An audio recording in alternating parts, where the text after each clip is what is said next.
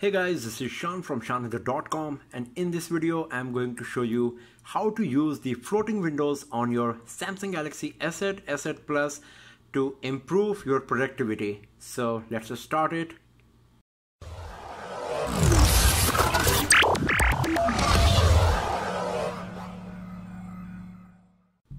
So to use the floating windows, first of all you need to activate this feature from the settings. So go to the settings. After that, scroll down and you will find this option called advanced features. Tap on it and then scroll down and look for the multi window. Just tap on it. Here you will find two options. This is the option we are looking for, pop-up view action. If it is turned off, turn it on.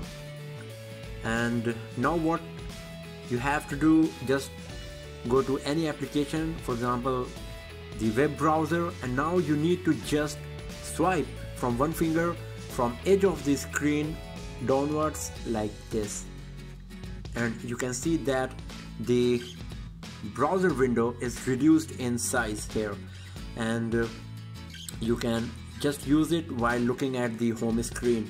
And here we are having few options. If you have a look, we got three options here.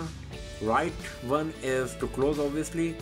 This is to expand it, and the first option is to convert the window into a tiny icon. So for example, if you are using the home screen and the web browser side by side, and then you want to access something on the bottom, so you can just drag and drop. If you just press on the edge, top edge of the window, then you can just drag and drop anywhere like this.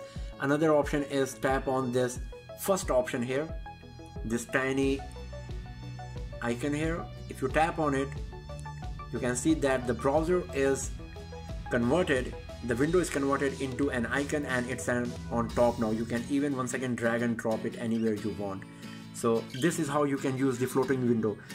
So now for example, let's launch messaging application, and you can see that the web browser is still here, and you can access it once again just by tapping on it and convert it an icon again.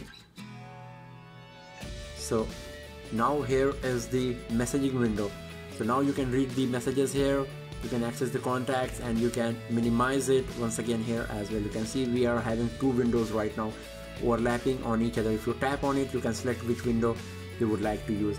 You can do the same with any other application that support floating window feature. For example, if you go to the Play Store and do the same thing, swipe down from the edge, it is converted into a small window. You can drag and drop it anywhere you want. You can keep using it the way you want, and if you want, you can just minimize it and convert into an icon, and it will be the part of this folder or group. So this is how you can use the floating windows feature on your Samsung Galaxy S8 or S8 Plus. So thanks for watching the video, friends, and do not forget to subscribe the channel for more videos, tips and tricks and hands-on videos like this, and I'll see you guys next time in another video. Have a nice day.